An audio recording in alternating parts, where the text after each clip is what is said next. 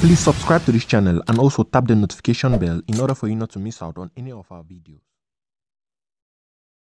As soon as the head of state's stay in Geneva was announced, the members of the Anti-Sardinard Brigade had promised to seriously disrupt this period of rest.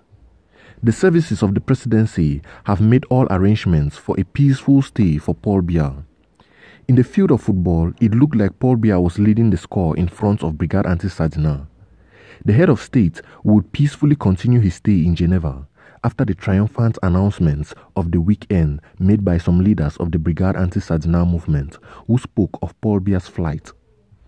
Everything would have started from the press release signed by Simi Evona, who is head of the permanent departmental delegation of the CPDM Central Committee for Mfundi, who informed the populations of the capital city and its surroundings that the head of state, His Excellency Paul Biya, and Madame Chantal Biya returned to Yaoundé on Sunday, July 25, 2021, after a fruitful stay.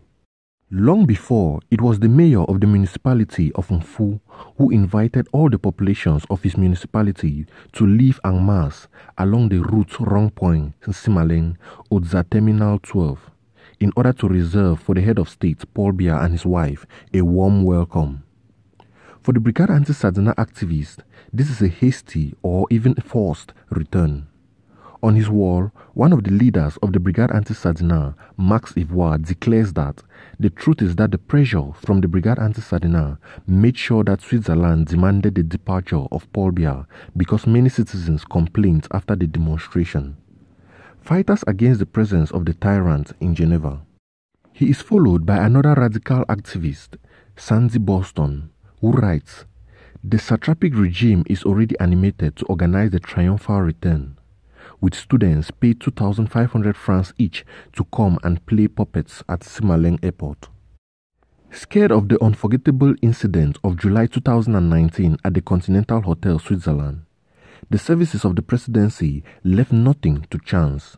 Everything will be under control. This is why those who tried to demonstrate in front of the hotel establishment were unceremoniously released and condemned by the Swiss courts.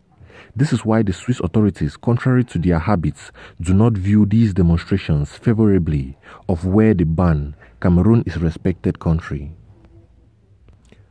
On the other hand, an activist of the CPDM explains this. They were planning to arrest Paul Biya. They were planning to take him for a walk in the street.